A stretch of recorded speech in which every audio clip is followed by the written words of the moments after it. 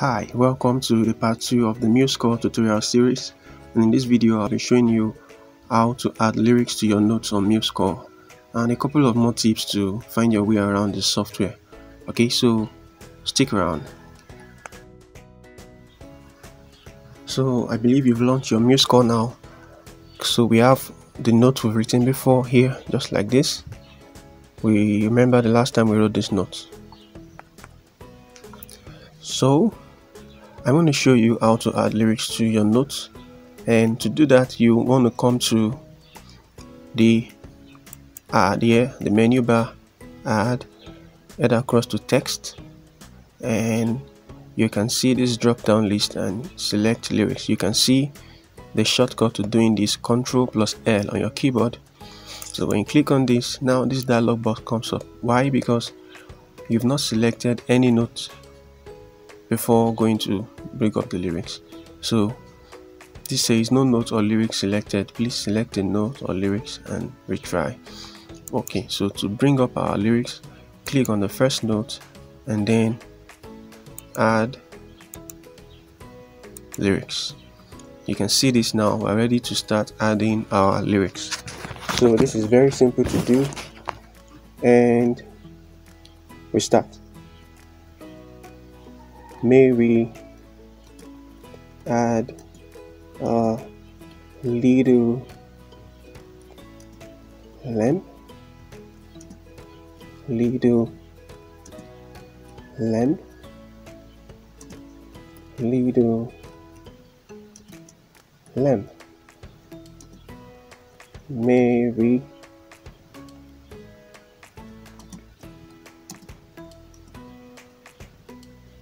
little lamb,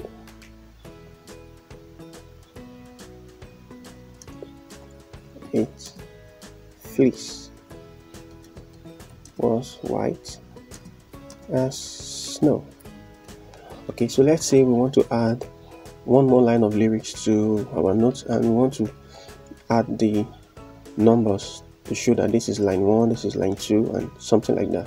So I'm just going to double click here in the first text, in the first letter, and then I add 1 and space. Okay, so to bring up my lyrics line 2, just click on the first note again and Ctrl+L on your keyboard. So that's lyrics line 2.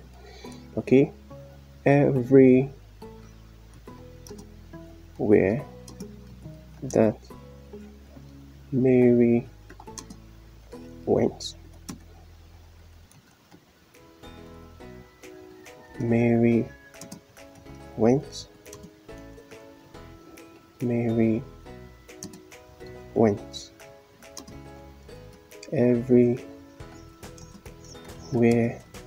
that Mary went, the lamb was sure to go.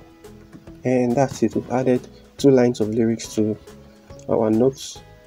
It's pretty much easy to do. So let's say you made an error in the course of writing your music, or your notes are too compact together. You can drag the notes, hold it with your mouse and drag, and space out the lyrics. It's as easy as that. You can space out your lyrics. You can customize your entire piece. You can see this now. This is much easier to read now because everything is evenly spaced. Okay, so other things you could do are you can double click on this title box right here and select the notes. If you don't like the font or the size, you can just come down here. The moment you enter this box, you can see the font panel comes up so that you can adjust the fonts.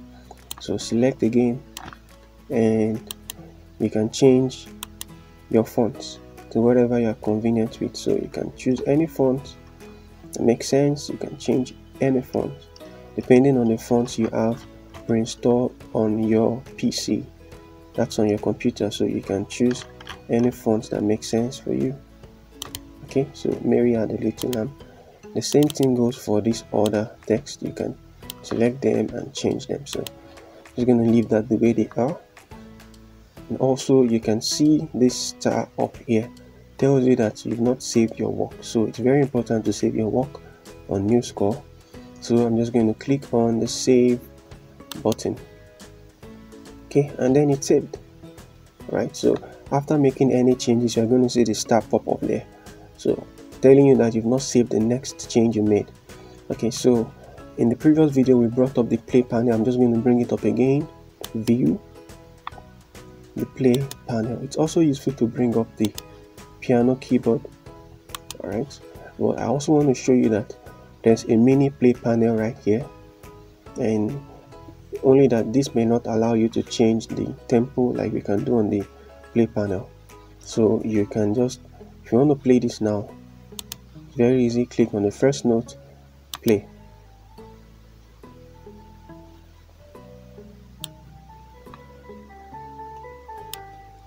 Alright, I want to play that again using this play panel.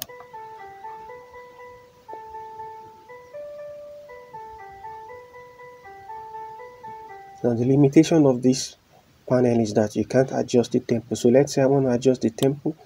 I want to drag it down to 100 BPM. Okay, I can't do that here, so I have to come to the play panel to do that. Okay, so I want to play that again. And of course, I talked about this before. When you click on this box, it allows you to toggle the playback. Keeps on repeating the playback. You can see the two symbols here telling you that it's going to start from here, end here, and repeat again. So these are just the volumes. This is the master volume. You can raise this up. This is the tempo, and this is the metronome volume.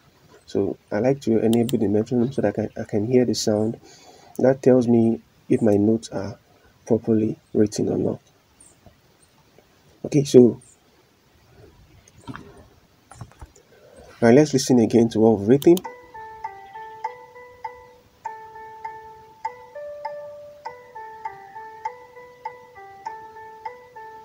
Again.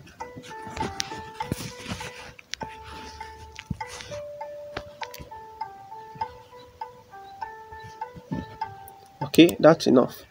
So that's about adding the lyrics to this piece of music we've written. Also, I want to show you that this palette we have here is the basic palette. Okay, you can switch over to the advanced workspace. So it's just going to bring up a couple of more tools to work with. However, you may not necessarily need all these tools, so it's okay if you leave it on the basic edited workspace. So these are just most of the things you are going to need most of the time, but you can always switch. You can always switch between your palettes right here. Alright, so there are shortcuts all around MuseScore.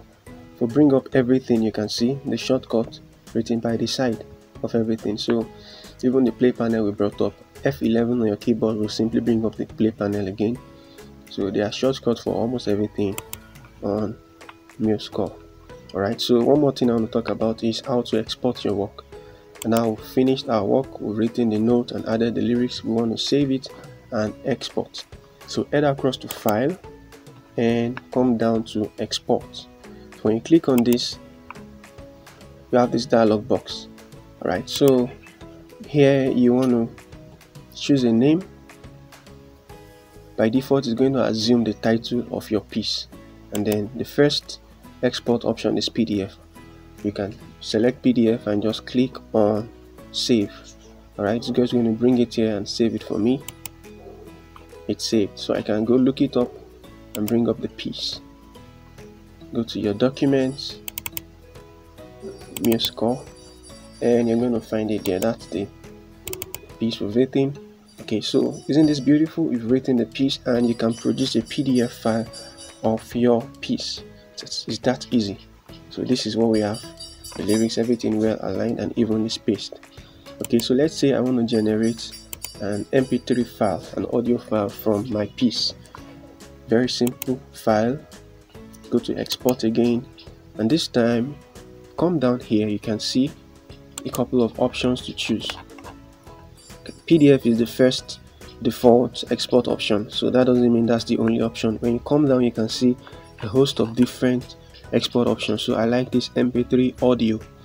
Click on this, and it's going to show you a couple of audios you've written before. So I want to bring it to this directory, Mary had a little lamb. So I'm just going to do this, change this to mp3, okay, and then save. You can see it. You can see that box right there showing you the process ongoing, and then it's done. So I can bring it up, mp3, and just play it.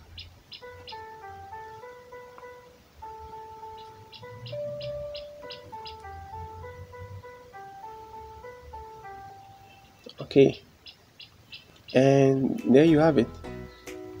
So it makes sense for me to be able to generate an audio file of my piece as well as the PDF score. That way I can write a song and send it to anybody. Even if he doesn't know anything about music, he can look at the lyrics, look at the notes, play the mp3, and be able to sing my song. So that'll be all for this video. Thank you very much for following through. Please share this video with your network and subscribe to my channel. See you in the next video.